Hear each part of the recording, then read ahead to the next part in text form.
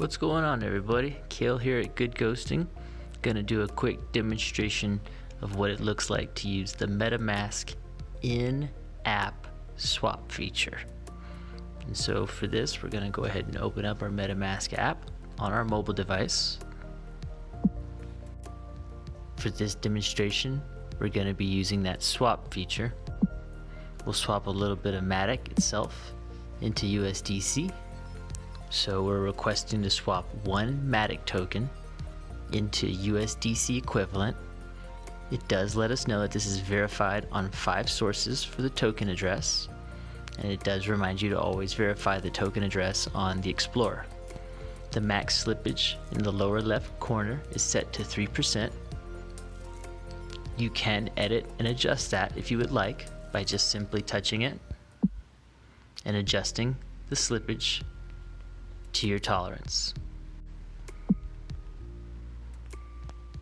We'll hit get quotes. If we wanted to see the details for this particular swap, those are the exact specifics. We're going to swipe to swap if we want to execute this swap. If you wanted to adjust the gas fee, you can see that as well in the box, and you can tap that and make the adjustment, but we're going to go ahead and go with the default provided and swipe to swap.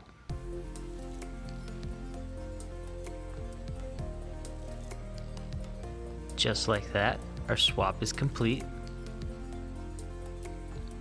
all without ever leaving the MetaMask app itself.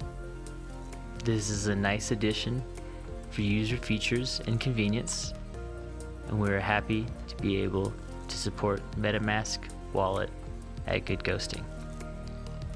Thank you for spending this time and learning more about the ways that we can help you end boring savings.